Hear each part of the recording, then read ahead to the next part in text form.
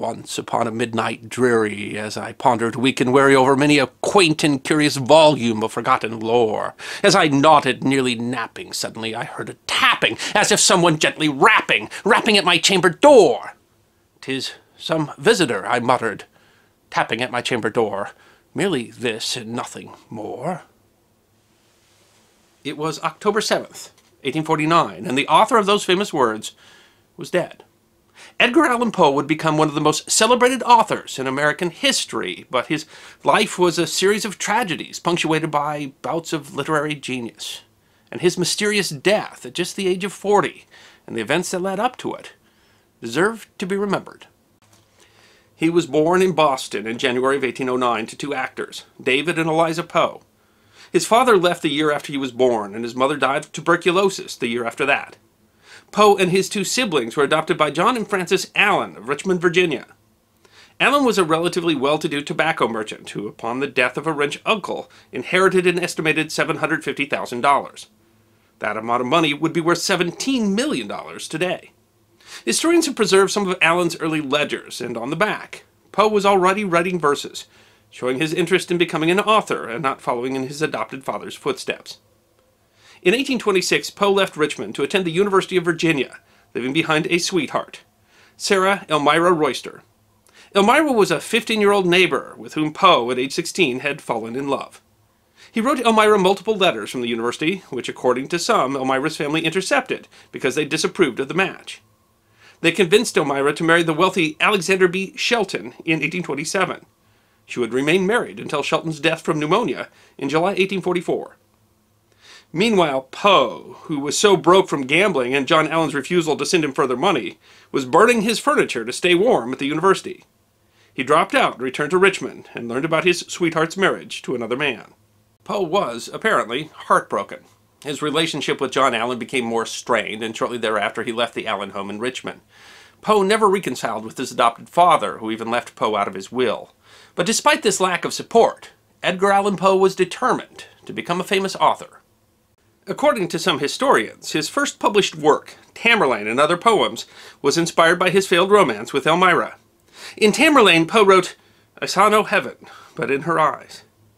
He was only 18 years old when it was published. Poe published Tamerlane anonymously as a Bostonian, and only 50 copies were printed. Only a few of these highly sought-after tomes still exist today. He lied about his age to join the military, saying he was 22 years old when he was actually 18, and used a fake name, Edgar Perry.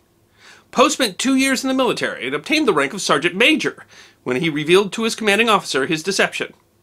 He was discharged in order to attend the United States Military Academy at West Point, which some biographies claim he hated. So Poe acted up and was court-martialed after only 8 months and kicked out of West Point.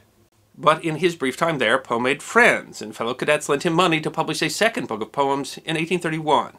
He included a dedication to them, which read, "To the U.S. Corps of Cadets, this volume is respectfully dedicated." After being booted from West Point, going back to Richmond wasn't an option. John Allan's wife and Poe's adopted mother, Frances, had died a few years previously, and Allan had remarried.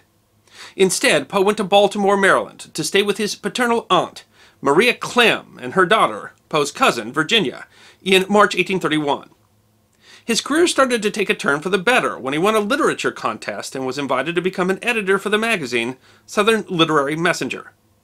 Part of Poe's success was due to the fact that he wrote masterful literary reviews, not holding back in his criticisms of other authors, to the delight of the publication's readers. In one of his reviews about a poem Poe disliked, he wrote, "A more absurdly flat affair was never before paraded to the world, with so grotesque an air of bombast and assumption." The insulted poet's wife was later to say about Poe, "He did not play with his pen, he wielded it." One of the authors Poe offended with his reviews was Rufus Griswold. After Poe's death, Griswold wrote a scathing obituary and followed it up with a biography that portrayed Poe as a hard-drinking womanizer in an effort to permanently blacken Poe's name. According to the Poe Museum of Richmond, Virginia, Griswold's plan backfired, and more readers bought Poe's books after the dark biography was published than ever before. But one part of Griswold's biography appears to be true. Edgar Allan Poe did indeed binge drink. Some historians claim that Poe temporarily lost his job at the Southern Literary Messenger when he showed up to work inebriated and only got it back after he promised to behave in the future. Author and historian John Walsh, who has written a nonfiction book about Poe called Midnight Dreary, claims Poe was not a drunkard in the way usually meant by the term. He points to the extraordinary writing and editing Poe was able to produce as proof of his sobriety and occasional lapses into binges. Walsh writes, "As always with this type of alcoholism, the unsettling fact was its combined certainty and unpredictability.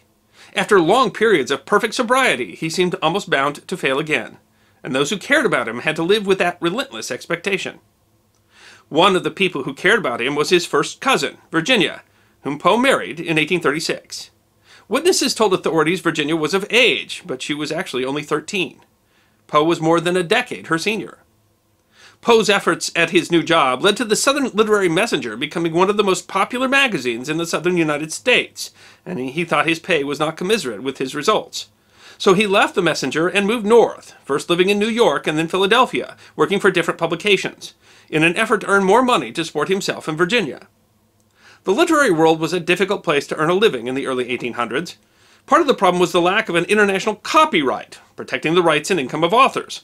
American publishers had the unfortunate habit of bootlegging British works rather than paying for original works. Another problem was instability in the business. Publications would spring up and then fall apart almost overnight. Throughout his career, Poe worked for numerous publications and planned to start one of his own. But his dream as a publisher crumbled because he lacked the money to support the venture. After years of struggling, Poe became famous when his classic work, The Raven, was published in January 1845. But he didn't become rich from the success. Historians say he was paid only $9 for the work. But he was able to springboard his fame into a series of rather successful speaking tours, where he'd read aloud from his poetry, and then engage the audiences in question and answer sessions. When Poe's wife Virginia died of tuberculosis in 1847, he went into another tailspin. He found himself unable to write, and alcohol took front and center stage in his life once more. For a while, he courted a poet named Sarah Helen Whitman, but their relationship fell apart. For her part, Whitman seemed infatuated with Poe before she even met him, writing to a friend, "I can never forget the impressions I felt in reading a story of his for the first time. I experienced a sensation of such intense horror that I dared neither look at anything he had written, nor even utter his name. But by degrees this terror took on the character of fascination, and I devoured with a half-reluctant and fearful avidity every line that fell from his pen." Poe, on the other hand, first saw Whitman when he was walking by her rose garden with a friend in 1845. Some historians claim he revised the classic poem To Helen to reflect his experience on seeing Whitman for the first time. "Thy hyacinth hair, thy classic face, thy Naiad airs have brought me home to the glory that was Greece, and the grandeur that was Rome." Others claim that the only muse for that poem was Helen of Troy. Whitman's mother didn't approve of the relationship between the poet and her daughter, so the couple had to meet in the Providence Library, called the Athenaeum. At one of their clandestine meetings, Whitman asked Poe if he had read Ulalume, which was published anonymously in the American Review. Poe revealed that he had not only read it, but that he was the author. He secretly signed the library's copy of the poem, which the librarians didn't discover until later. Various rumors persist about why Whitman canceled their engagement, but in addition to the opposition of her mother, she was apparently warned about Poe's alcoholism, and an attorney advised her to write a prenuptial agreement to keep her money out of Poe's hands. Whatever happened, they ended their engagement, and Poe returned to Richmond, Virginia. There he resumed his acquaintance with Sarah Elmira Royster Shelton, his childhood sweetheart, who had married a wealthy merchant. Now widowed, Elmira seemed at first reluctant to let Poe back into her life. When he first visited her, after decades away, he showed up on her doorstep on a Sunday morning while Elmira was on her way to church. Later, after Poe's death, she remembered that meeting, saying, "I went down and was amazed to see him, but knew him instantly. He came up to me in the most enthusiastic manner and said, 'Oh, Elmira, is this you?' She casually thanked him for his visit and then went to Sunday services." Poe persisted, even though Elmira's two children didn't like the poet. In later years, they would confess to mocking the dark-haired man behind his back. In a letter to a friend, Elmira wrote that Poe asked her to marry him, and when she realized he was serious about it, "I told him that if he would not take a positive denial, he must give me time to consider it.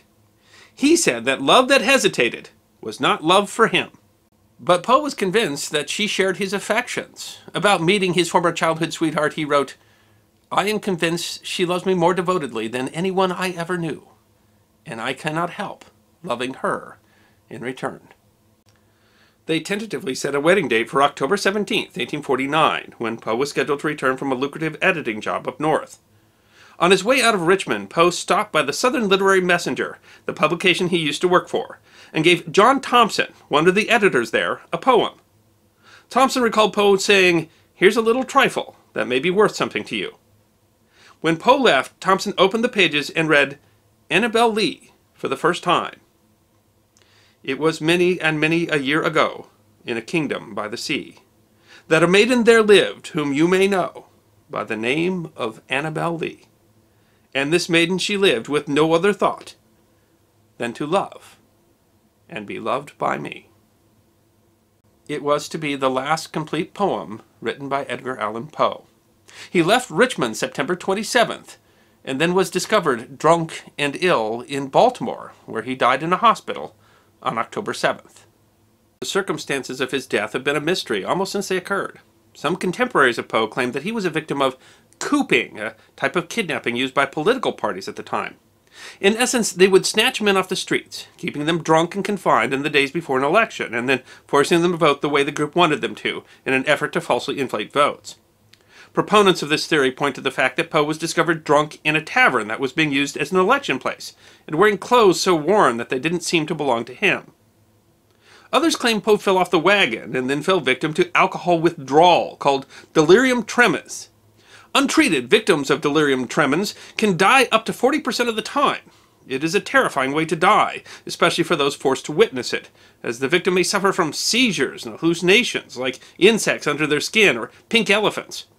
Poe's symptoms, as described by the doctors who attended him during his last few days, seem to fit the description of delirium tremens. Still other historians, like John Walsh, support a claim that Poe was attacked and left to die by angry relatives of Elmira, furious that she was going to marry a man with no money, a history of women troubles, and a habit of heavy drinking. His last words, according to some nurses, were garbled, but sounded like, "Lord help my poor soul." Edgar Allan Poe was only 40 years old when he died. Edgar Allan Poe was buried in a Presbyterian cemetery in Baltimore. Only 6 mourners attended his funeral. Elmira didn't even know that he had died until she read about it in the newspaper. Though later in life she would refuse to talk about her time with Poe and sometimes deny ever having been engaged to him, one of her first letters to Poe's former mother-in-law described her grief as unbearable. "It was the most severe trial I have ever had, and God alone knows how I can bear it." Perhaps Poe's life was best summed up by his obituary in the Richmond newspaper, the Daily Whig.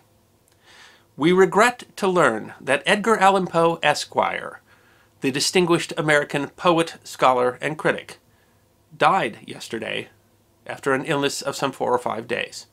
This announcement, coming so sudden and unexpected, will cause poignant regret among all those who admire genius and who have sympathy for the frailties so often attending it." I hope you enjoyed this episode of The History Guy, short snippets of forgotten history between 10 and 15 minutes long. And if you did enjoy, please go ahead and click that thumbs up button. If you have any questions or comments or suggestions for future episodes, please write those in the comment section. I will be happy to personally respond. Be sure to follow The History Guy on Facebook, Instagram, Twitter, and check out our merchandise on teespring.com. And if you'd like more episodes on forgotten history, all you need to do is subscribe.